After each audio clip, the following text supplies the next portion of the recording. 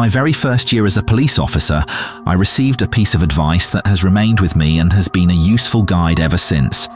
The advice was given to me by a man called Paul Whale and had been given to him by another detective during his first few years of service. The advice itself goes something like this. People will often tell you that the key to being a good police detective is to focus on every detail and simply follow the thread, but that's not entirely true. The key to being a really, truly effective officer is not to just follow the thread, but to realize that each thread is itself part of a patchwork, a woven lattice in which the threads of other crimes, incidents, and accidents are overlaid and intertwined. What this little maxim communicates is the idea that no crime or case exists in a vacuum. 9 times out of 10, if you look back retrospectively at a case or crime that has been solved, you will be able to see in hindsight how that case touched upon others that, at the time, you thought were completely unrelated. For example, anyone who has seen a serial killer documentary on Netflix will know there is a direct and traceable link between cases of animal cruelty and later cases of murder and serial killings. It has been common knowledge for years amongst most psychologists and investigators that catching and convicting someone who is guilty of torturing animals is a preemptive bit of policing that catches potential serial killers before they have the chance to actually graduate to human beings or thinking about using the kitchen knife for something other than food preparation. The trick to good detection is not to see it only in retrospect, but to recognize when separate fragments make up pieces of the same jigsaw before things get out of hand. That is the secret of true detection. It's also a very difficult thing to do. When Adam Hardy was arrested in May of 2001, it was for one crime in particular, but it was by recognizing a number of other, smaller crimes, and how each of those individual threads was woven up with the others that he was eventually caught and prosecuted. It started with thefts from Moorton's butchers in town. For many years, Alan, an elder son in the family that had owned and run the business in Moorton for decades, had made a habit of collecting the discarded animal bones after the trimming had taken place and storing them all together. This collection of bones was then taken to the animal shelter as a treat for the stray dogs that had been collected and kept there. I know there are some nowadays who argue that dogs shouldn't be given bones to gnaw on, but in Moorton it was still the done thing, and every evening on his way home after work, Alan would drop off a rather stained and foul-smelling bag to the folks at the shelter for distribution amongst the dogs. That was until late 2019 when he noticed that 3 or more times a week he would go out into the yard behind the shop where he kept the bones and find the bag missing. At first, Alan didn't say anything. At the end of the day, the bones were a waste product that was either going to go to the shelter or in the bin, but as time went on and the folks at the shelter became more often disappointed, he decided to report it. Not only because it was a theft, but because to get at the bag, someone would have had to scale the wall and jump down into the yard. Someone prepared to do that might be prepared to do other worse things, so it was worth reporting. I noticed the report given to one of my colleagues and decided that it was just curious enough to be of note. So I resolved to keep it in the back of my mind in case I saw any other case to which it might relate. Around the same time, another colleague of mine was taking complaints from parents and concerned community members about online abuse that some local girls had been receiving, either on their personal accounts or on Moorton community pages on Facebook and other platforms. The abuse, often violent and sometimes sexual in nature, was targeted toward girls attending the local community college and was all committed by the same individual, an account called the Tattered Hood 666.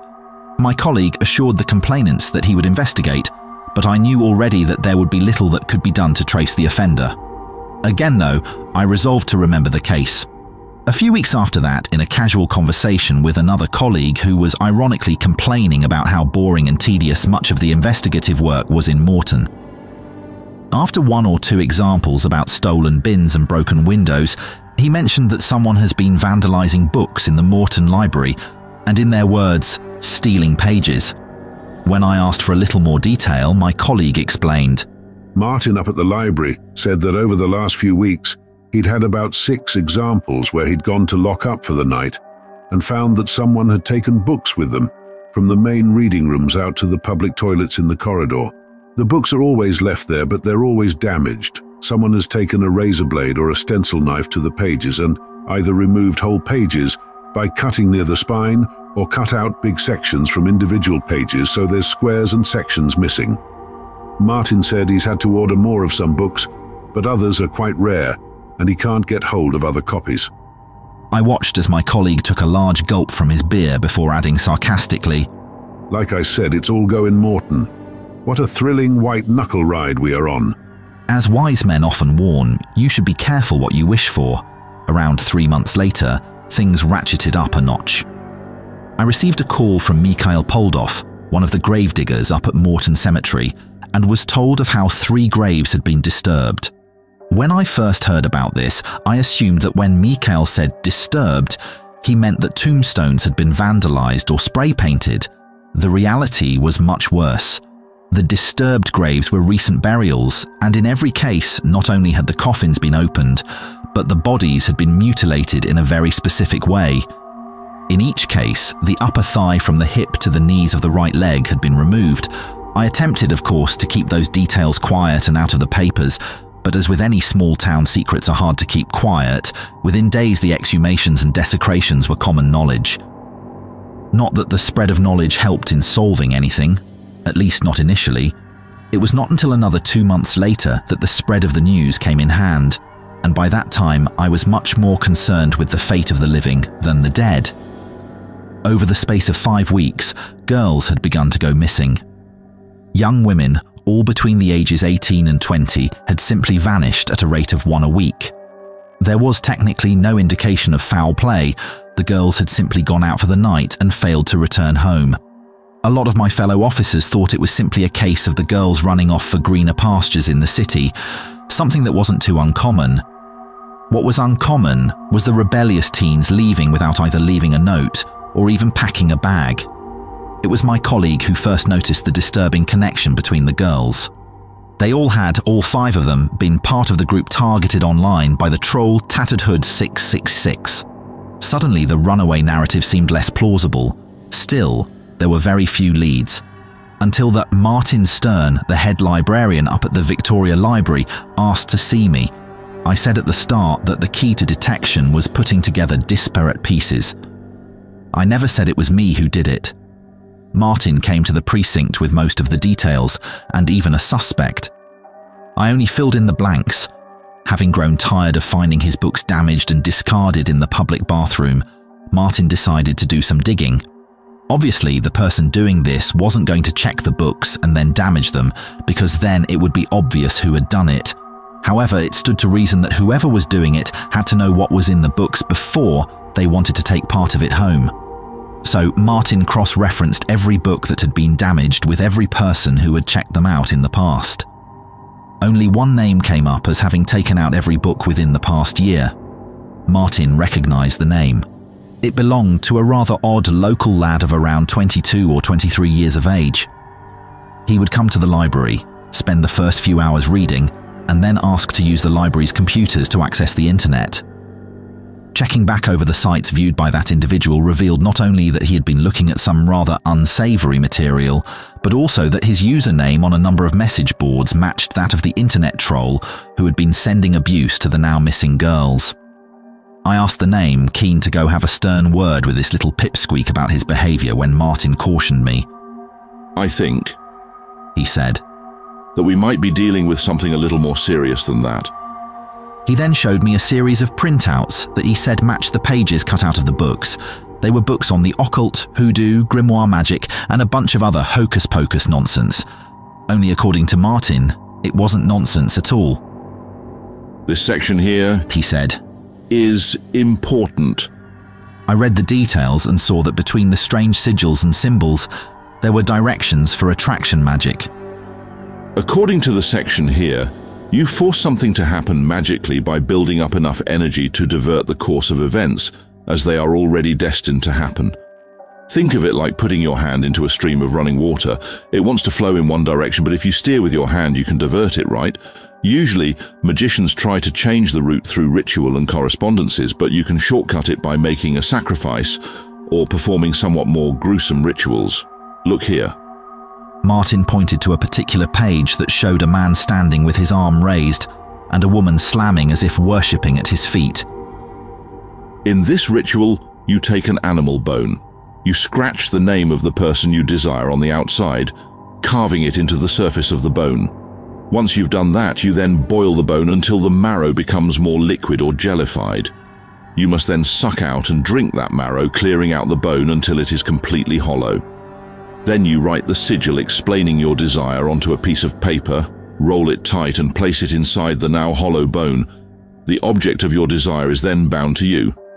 The problem is this: if the person already has feelings for you or is likely to welcome your advances, then the energy or water is already flowing that way.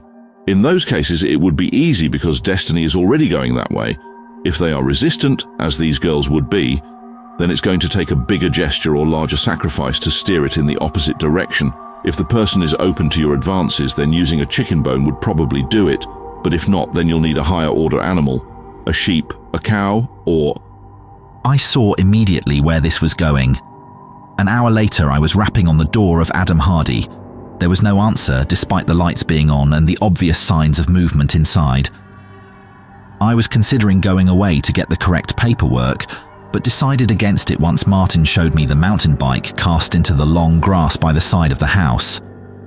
That belongs to Beth Warner, one of the missing girls. She comes to the library all the time. I'd know that bike anywhere. She's here. She's in there. I kicked the back door in.